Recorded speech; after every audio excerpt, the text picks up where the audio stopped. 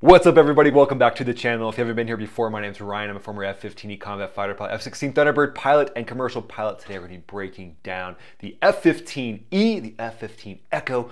Pretty sure that stands for entertaining, excellent, energetic. Everyone loves it. Stands for something like that. We're going to break down the trailer from DCS. This bad boy is going to release here soon. Overall, I'll just tell you what I'm seeing in the trailer, and ultimately, if I think there's some real things, some things that maybe could be improved on. But then, if you haven't noticed, it's not that I like to brag about being a F-15E fighter pilot. I sleep with this under my pillow every night. Just makes me feel all warm and cozy inside. But I'll be flying that bad boy on DCS as well. Just giving you my background thoughts on what I think of it. Ultimately, I just want you guys to enjoy this video and maybe tell a friend to come check out some Max Afterburner. And the best compliment that you could do would be just watch another video after this one ends. Or dominate that like button. That'd be nice as well. Let's dive in. Here we go.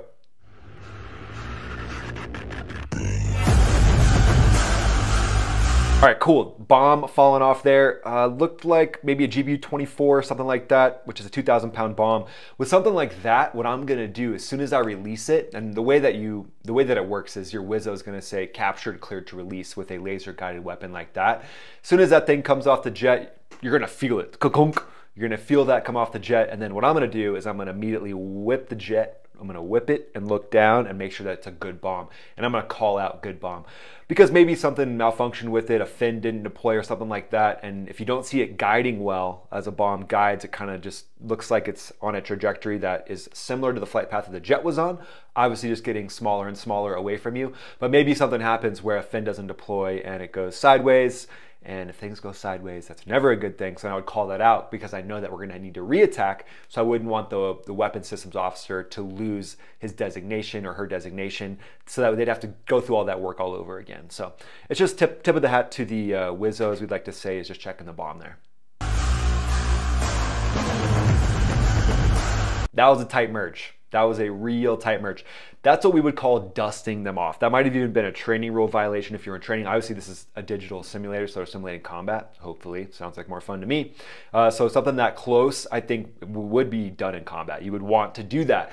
I want to do that in combat so that the person I'm doing it to is like, whoa, like what just happened? Maybe even squeeze off a couple rounds as you're going in there of the 20 mic, the 20 millimeter high explosive incendiary rounds. Who knows? Maybe get lucky and you smack that jet, as it's pointed right at you. Very low probability. However, what it's going to do is it's going to make that adversary pilot flinch and think, oh, what am I doing up here? Why am I doing this? Why am I fighting against an F-15E that everybody loves? Why am I doing this? What are my life decisions that have led me here? Do I blame my parents? Do I blame my guidance counselor? I want that person thinking about the last meal they had, whether that was a mistake. Maybe they shouldn't have done that. Maybe it's making them feel queasy.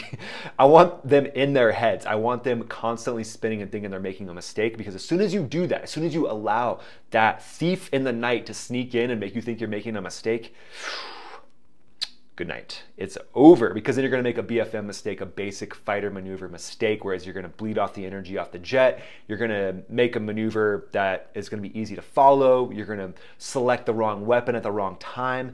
And then I'm just going to be in that person's head rent-free, just living there, just hanging out. Oceanfront property, kicking my feet up, just being like, hey bro, thanks for the free rent. All right, those weapons coming off of that F-15E that low, I would prefer to see some parachutes on those bad boys to slow them down so that I have the chance to get away from the frag. And the frag creates this essentially bubble that expands very rapidly, much more rapidly than a fighter jet could fly. Supersonic is my assumption, but that's gonna be a shock wave that's gonna throw out shrapnel towards your aircraft. So the last thing you wanna do is shoot yourself down. If you shoot yourself down, your friends are never going to let you forget it. So drag chutes would slow those bombs down and allow them to hit further behind you, so you can do what's called a straight through safe escape maneuver and just get away from that frag and not be made fun of by your friends. Both equally important.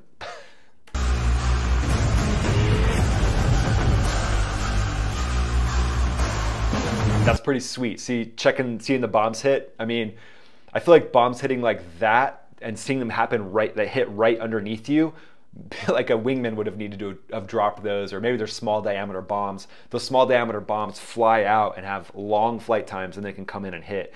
but probably wouldn't be able to see it hit the ground right underneath you, but definitely looks cool. And then we got the F-15E flying right through the frag. So it's because they're so close to this enemy fighter that they're fighting with, and the shrapnel off of that jet, everything blown up off of that jet from the gun, the Fox 2 that's coming off the rail, it's gonna go right down your intakes. It's gonna be a bad day. So maybe have a little more distance behind that and then keep BFMing. So you see the fireball blow up in front of you, fight's not over. You gotta keep fighting to the very end, and that includes getting away from that explosion. And, oh, by the way, boom, big explosion happens in the sky.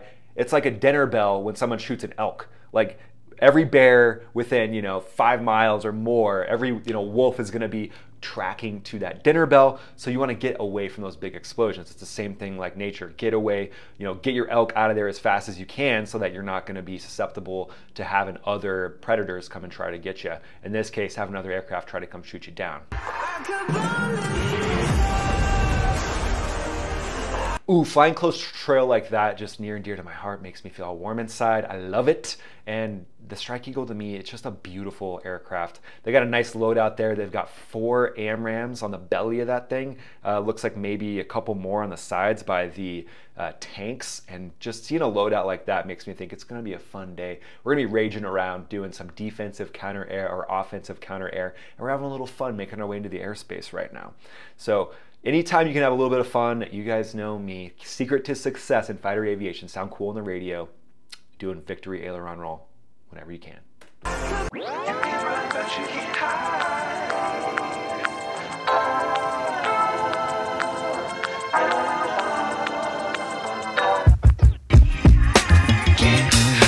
Got some Lakenheath jets, some England jets there, so shout out to England. And just seeing that AIM-9, I think that's what came off the jet a second ago, seeing it just kind of come off and then like accelerate as it goes up. Whew. That's just, if that doesn't make you warm and tingly inside, I can't help you.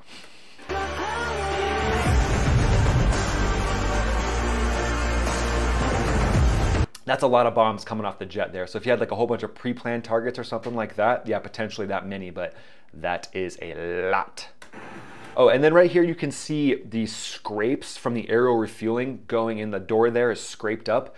Just kind of cool to see, that it's like a realistic detail, that I can see as that thing slides back in. I'm guessing it's kind of scraping against something, but it just kind of neat seeing that detail there. And I think it's cool whenever you can add in that much detail to a simulator. So I want to do tip of the hat to the creators of this.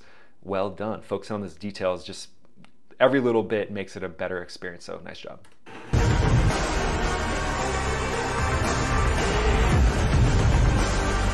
Seeing the wing break off of an aircraft in front of you, although I've not seen that myself, but I've seen dogfight footage before. When you see that happen, it's just like this feeling of like, all right, this is who's next. Like the fangs go through the floor is what we call it when you have an experience like that, I'm assuming.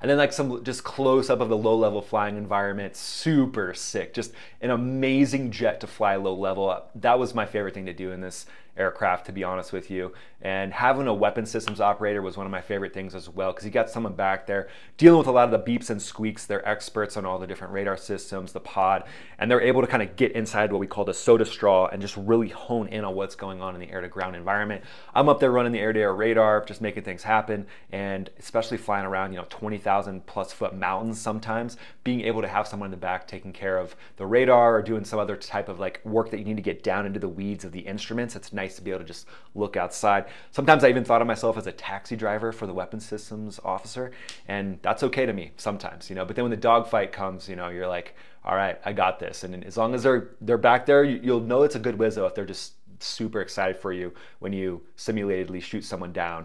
I also did an intercept, real world intercept in combat on some unidentified aircraft, and having my wizzo in the back who was just constantly tracking it. I can't talk too much about it, but essentially they were able to lock onto it and they were able to help keep that connected to our aircraft as I'm focused on looking outside at mountains and things like that. Just an incredible experience. Luckily for whatever we were tracking, they turned around at the right time, and we didn't have to throw an AMRAAM at them, but it was close. So incredible experience just flying the F-15E, just one of the best jets out there. I think any jet that has the systems that this thing has is a powerhouse. So tip of the hat to the DCS F-15E creators. It's gonna be super fun to fly, so stay tuned. Go ahead and check out one of these other videos that's gonna pop up, probably a reaction video. But if you just stay on the channel and watch more videos, it just helps the channel grow, and it would just mean a lot to me. And stay tuned for a DCS F-15E actual video when I jump on this little guy. Did I mention I was a Strike Eagle pilot?